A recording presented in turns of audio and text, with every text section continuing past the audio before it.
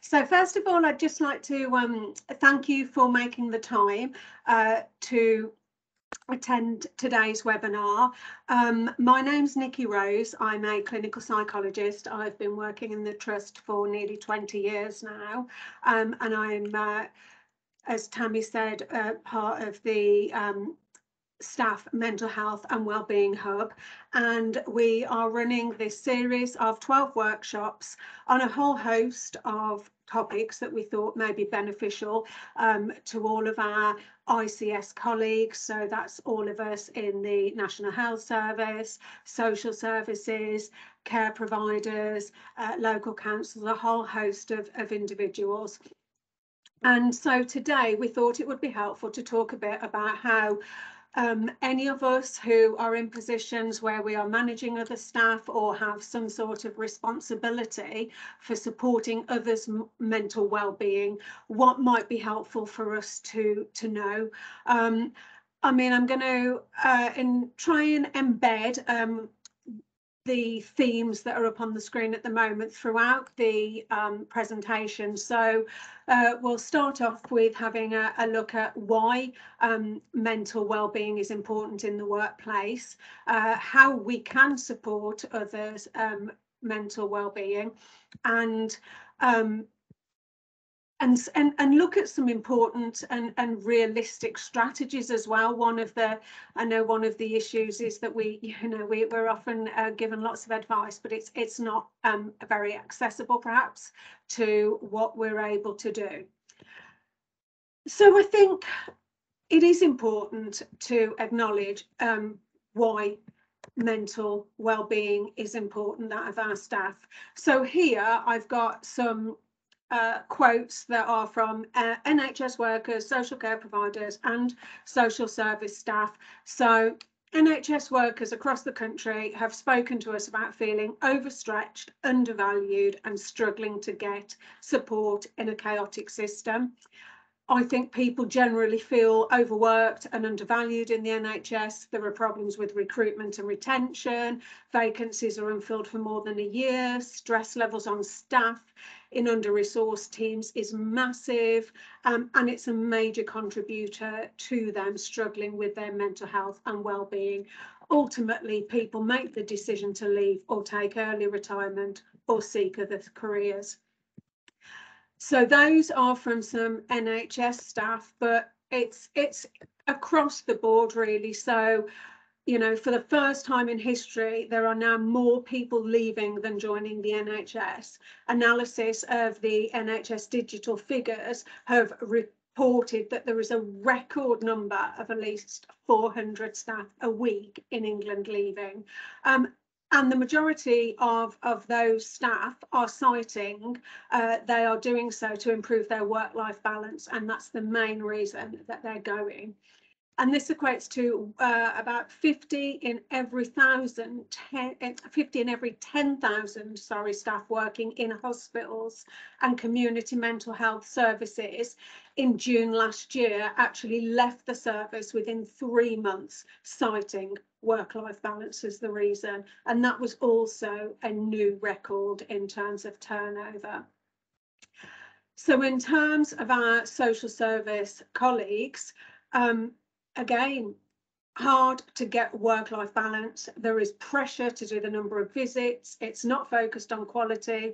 You can't get work done in set hours, and it's even hard to use toil there by a newly qualified social worker, with a social work academic stating, I'm concerned about the culture in social work organisations that have expectations of long hours, no breaks, weekend working, no work-life balance. Students are often being inducted into this way of working while still on placement, and it is no wonder that the average number of years before burnout for social workers is 7 years, which really is not very long into somebody's career. And then again, with our social care provider colleagues, almost every employer that we spoke to described of having gaps in their workforce that they were struggling to fill. Some employers interviewed, especially smaller providers, said they were seriously concerned about the future, and that you know, they'd seen similar care providers go out of business. We are now in a current retention and recruitment crisis in which 4 in 10 social workers anticipate quitting the profession within the next 5 years as a result of these high caseloads, stress, and a negative working environment. And, you know, I'm sure many of us are aware that the nurses are looking to strike for the first time in a very significantly long time. So what I do want to acknowledge is that you know, there is a recognition that we are in this very, very difficult and challenging situation, and I don't want to come on today and say it's all down to the responsibility of those of you who are on the call as managers, as people responsible for others' wellbeing, to be able to put this right. If we look at the next slide, the thing that I really want us to be able to focus on initially is the fact that all of these issues have to set within an organisational context. So, you know, supporting staff well-being, it has to come from the top. It has to be a top-down strategy. We really need organisations to proactively promote mental well-being, and this needs to be embedded in all of the business strategies, in all of the policies and the practices that are in all of our services. You know, this is not something that can purely be left to managers and leaders and those of us in positions of being responsible for other staff well-being. The research suggests that those organisations which do well with regards to this are those that are getting out there and doing this preventative and proactive strategic approach. And that's what we need to be doing. So we need to think about, in that context, a number of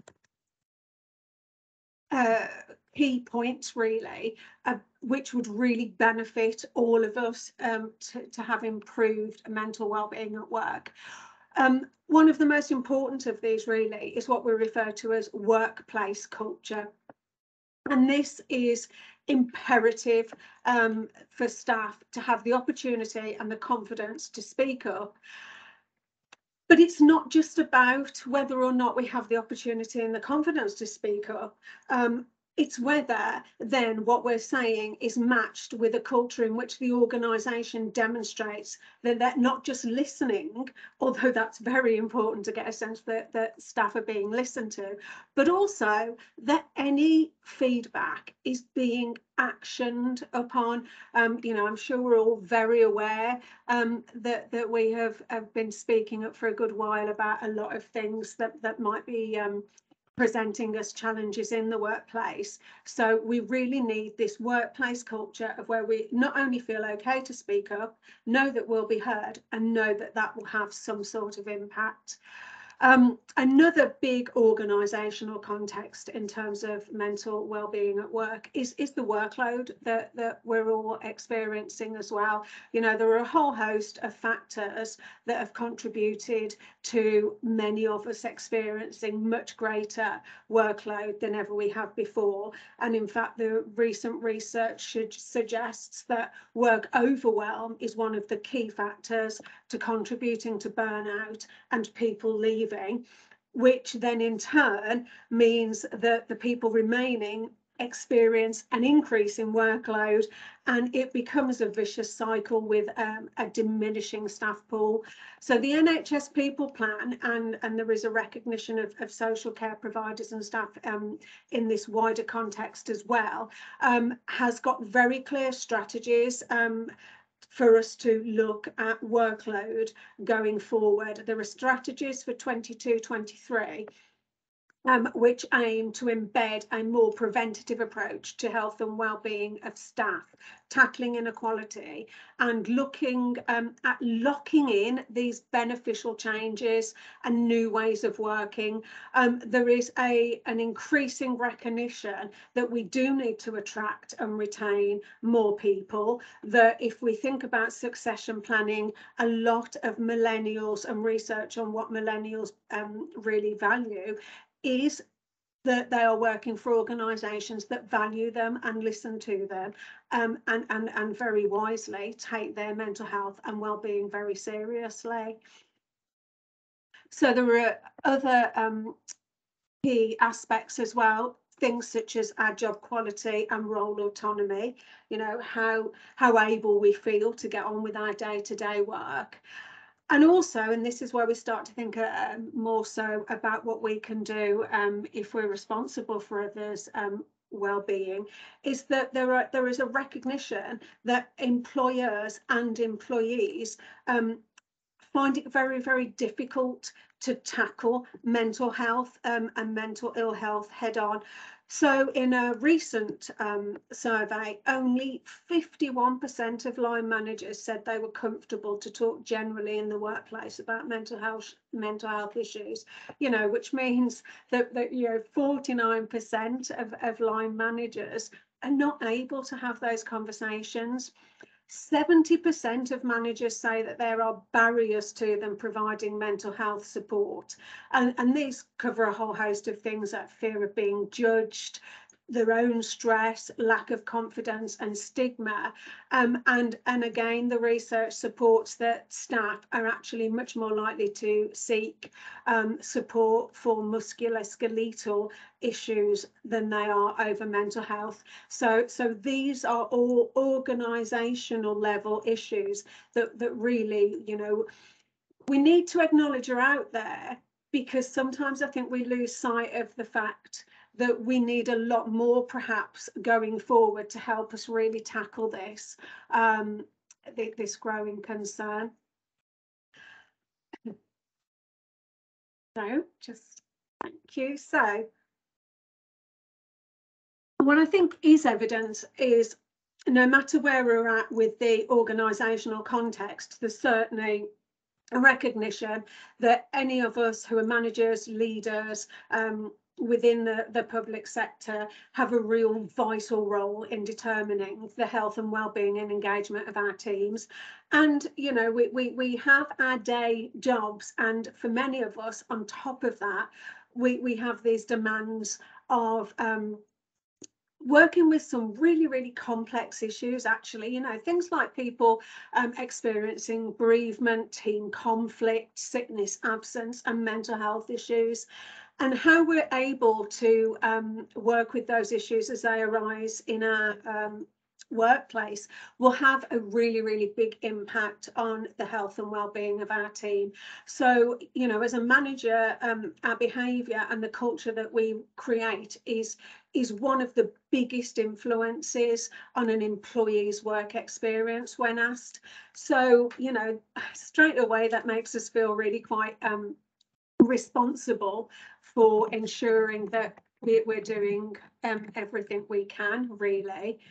So what more can we do? So these 5 areas have been highlighted really as key behavioural indicators that determine health and wellbeing engagement of our teams. And you know, I don't think these are going to come as a shock to anybody. However, I certainly don't think it's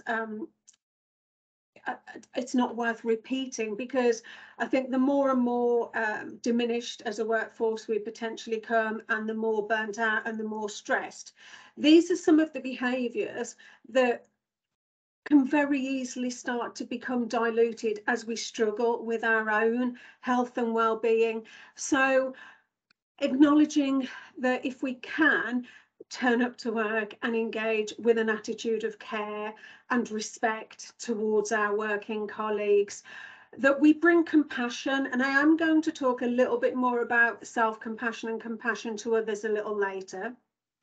wisdom, and kindness. And as I say, there's nothing groundbreaking here. It's what I'm sure we, yes, definitely. Sorry, just responding to a chat post. So yeah, it's really worth remembering that all of these are something that it cannot, we cannot let slip, because they really, really do make a difference to workplace culture. So one of the things that I often get asked when I go into teams to talk about helping teams work through some of these challenges is, oh, what about a resilience workshop? And don't get me wrong, I'm very pro upskilling and staff training in a whole host of ways. But I do think we need to be mindful of some of, as I say, the wider issues with staff health and well-being, because when we talk about resilience, we're actually talking about an individual's ability to recover from or stay well in really, really challenging situations. And, you know, we're still reeling from the impact of the pandemic and Brexit and austerity and cost of living and war. You know, it's all sort of in the background and making our jobs increasingly difficult. And so when we talk about resilience in the workplace, we're asking, you know, do the staff have the capacity to thrive rather than just survive in high stress environments? So it's something that is variable to one person and another. And although some people might be able to benefit from developing their resilience, I think we have to be really, really mindful in not using resilience almost as a panacea. You know, the onus should not be on staff to, you know, just toughen up, you know, be more resilient, because I think the majority of us are really resilient. We're still here, we're still turning up, we're still doing it. And I think in the context of what we've experienced, that shows a huge degree of resilience. And the context in which staff are working, their colleagues, their work content, their working environment, and all of these organisational factors will also affect resilience. So yes, let's enable staff to practice and to learn strategies that will help, but it needs to be a little more robust in the long term than a few resilience workshops. So what can we do? Now, leading by example is an absolutely great way to embed healthy work behaviours. And this is a win-win, because if we are leading by example, if we are demonstrating and modelling what we want our teams to do, we are also doing those things that are going to benefit. So, you know, I really encourage people not to think of the leading by example as, oh, that's another thing I've got to do. It's also a thing that you can do for you.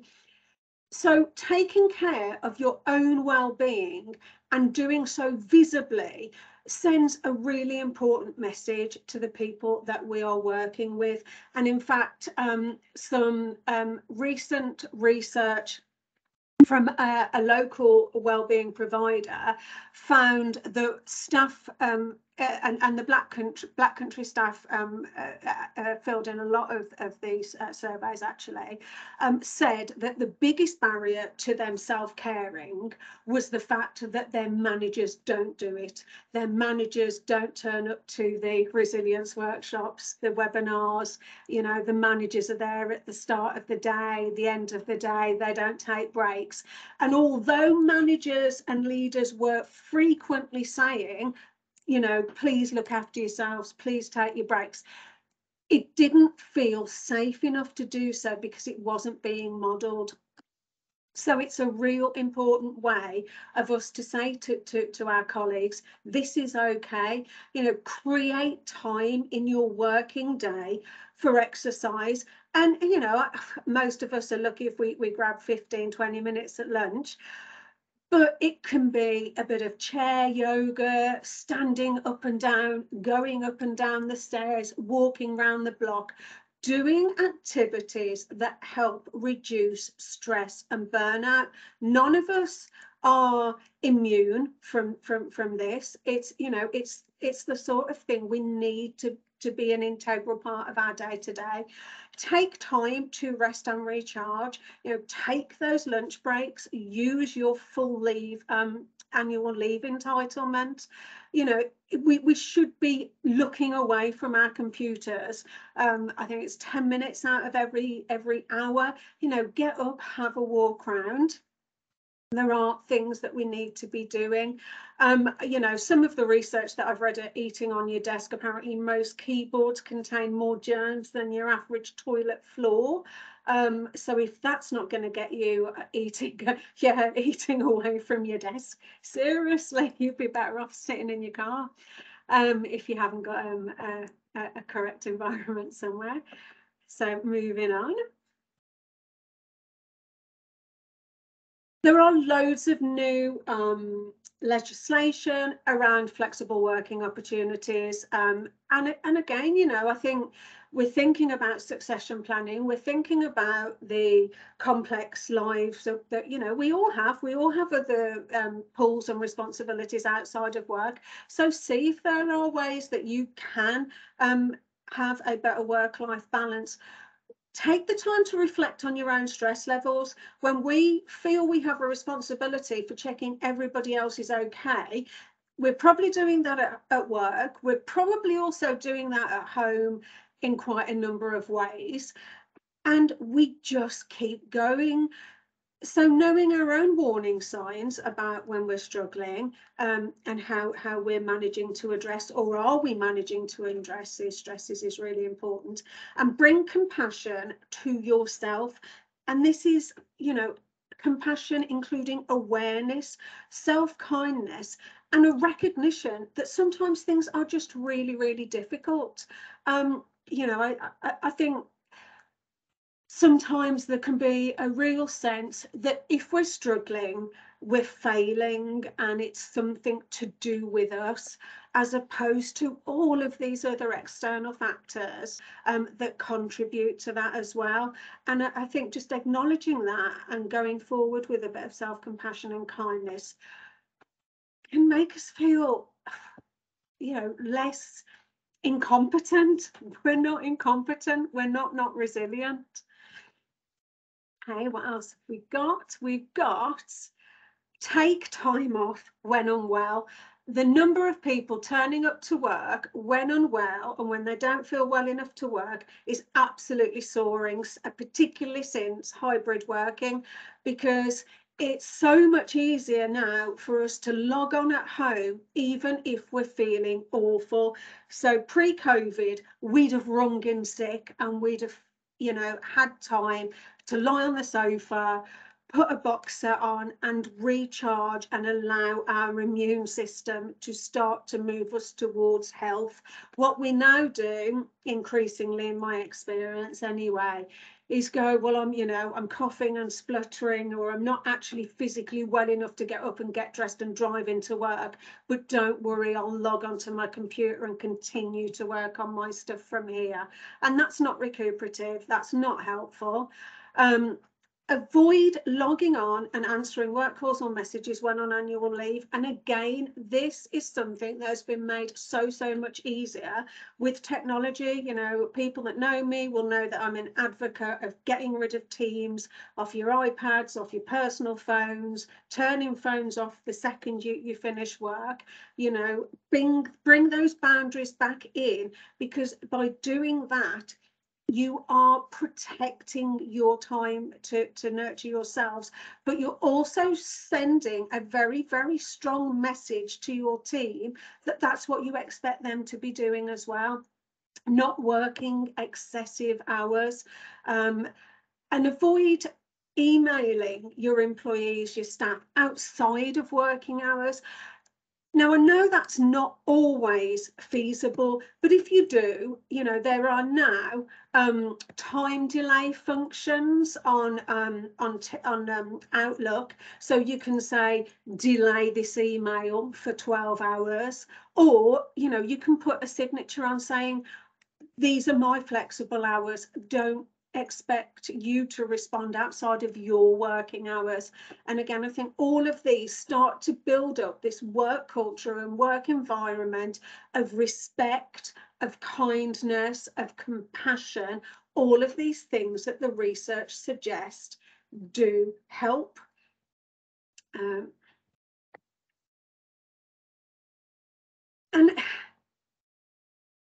by adopting these behaviours, not only are you likely to be sending a very, very strong message, as I say, but you're also doing them. You're likely to increase your own health and well-being. You are demonstrating to your staff that these behaviours are okay. You are likely to increase your capacity to bring greater compassion to your team. And this in turn is more likely to create a culture of compassion and mutual support across the team. So much research shows that staff who are healthy and well and compassionate are more likely to achieve better patient outcomes. There are no losers in adopting these healthier working strategies and really ensuring that your teams and your colleagues understand that this is what we all need to be taking responsibility to do. Really important.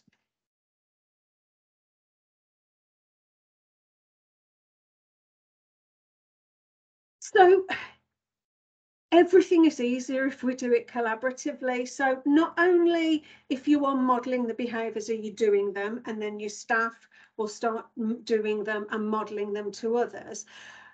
Once we start to realise that we are just all in this together, we can start to look at how we can get all of our other colleagues on board with developing this much wider, healthier work culture.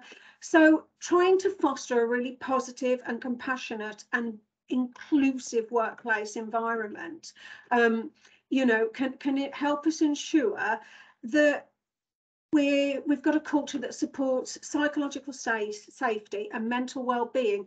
And there's a whole host of things we can do. We need to ensure active leadership and management support and engagement. And this goes right back to the start. You know, if these strategies and the acknowledgement that staff need the time and the permission and the leadership who are demonstrating that this is okay needs to come right from the top. It needs to be in our strategies. It needs to be in policy. We need to be measuring it. We need to be, please don't shoot me, audited on it. But, you know, because unfortunately, you know, in a lot of the sectors in which we work, if it's not measured, it's not counted. So we do need the senior executive teams to get really on board with this.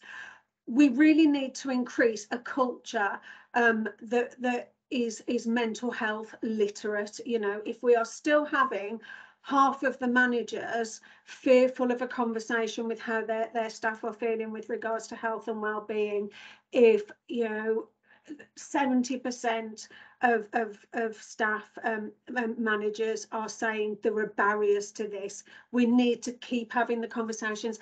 You know, how are you feeling? What can we do? Let's have some time out to do the work. Have a moment, do some meditation, do some breathing. These can't be one-off things. These have to be ongoing things that are embedded into the teams and into the cultures. So we can encourage and facilitate peer support by having like mental health champions, buddies. You can have a mental health champion in your team, or somebody can do it each week and take responsibility for trying to increase hydration that week, or checking in with how people are feeling, or leading people to come away from their desks to go for lunch. These may sound really basic things, but actually these are things we know aren't happening and are resulting in a decrease in physical and mental well-being of the workforce. And we really want to support staff who manage and support others, which is many of us on this webinar. Now, we've got a few ideas in the hub in ways in which we want to do this, and myself and my colleagues, hopefully over the next few months, will be looking at how we can start running some peer support, how we can start perhaps looking at training people in compassionate leadership, a whole host of things like that. But if you are aware that you are finding the challenges of supporting others really beginning to become an increasing burden, then everything I'm saying today applies to your managers too. This is our opportunity to make sure we're feeding back and getting the help and support we need to. We cannot just be expected to be looking out for everybody else we work with and then nobody checking in and asking us how we are too. And again, further information on some of the support structures that the Wellbeing Hub might be able to do, I'm happy to share further information outside of the session.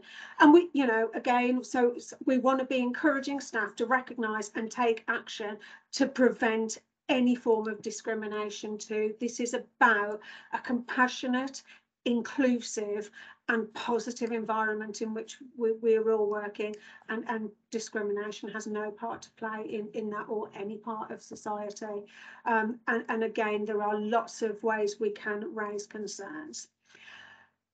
So we really need to start to acknowledge wellbeing must be a priority. I mean, again, this goes back to what I said at the beginning. We've been saying this sort of pre-COVID, and we're starting, from government down really to acknowledge that this is having a terrible impact on so many of our public sector workers in terms of recruitment and retention, but also in terms of just how many of the staff are feeling. And this is actually a quote from the government publication, their response to questions has arisen from the workforce burnout and resilience in the NHS and social care document. We recognise that more needs to be done to support leaders and teams to create an inclusive and compassionate workplace culture for everyone that works in the NHS. We have increased the size of the NHS workforce over the last decade, and this growth continues to be a key focus to ensure we meet the rise in demand for health and care services. Ensuring the NHS is well staffed with colleagues well looked after to prevent pressures becoming too great is a priority for this government, and ongoing recruitment and workforce support will be central to continuing to manage the pandemic and supporting recovery in the NHS, as well as delivering the ambitions in the long-term plan. So what I would, again, is encourage us all to do is ensure that when we are experiencing potentially any barriers to any of us getting the support we personally need for our own health and well-being, or support to enable us to help others, we continue to raise it as a concern through whatever channels. And I know that quote there particularly speaks with regards to the NHS, but there is also quite a long passage in that document saying the need for social services and social care provider long-term plan too, because we are all part of a system that is really reliant on one another. It's a much wider culture than just our own little silos. And I'm thinking that this is my final view on self-compassion. So actually, I added this in because this is a quote from a colleague who I saw this morning. I said to them, "Morning, how are you?" "I'm okay, thanks." "You have to be, don't you?" No, you don't. You don't have to be. We can't just be. We have to acknowledge that we need to take time for self-compassion, and that's giving ourselves the same kindness and care that we would give to a good friend, acting the same way towards ourselves when we're having a difficult time, or when we fail, or when we notice something about ourselves we don't like, that we would to somebody we really love and care for. And rather than ignoring our pain with this, you have to be, we must start to acknowledge it's difficult and seek support where we can get it from. I've said in quite a few of the workshops, it's down to us as individuals to decide who we want to give the responsibility to for our health and well-being. And I just wouldn't want to give all of that responsibility away to anyone. I want to be the holder of that responsibility. So I'm not expecting anyone to come in and ensure I'm okay if I'm not saying I'm doing fine, because it's easy when we're all overworked to believe that, because sometimes it's easier to believe that. So we must keep saying, actually, we need some change now. All of these strategies could help. We need time out for this.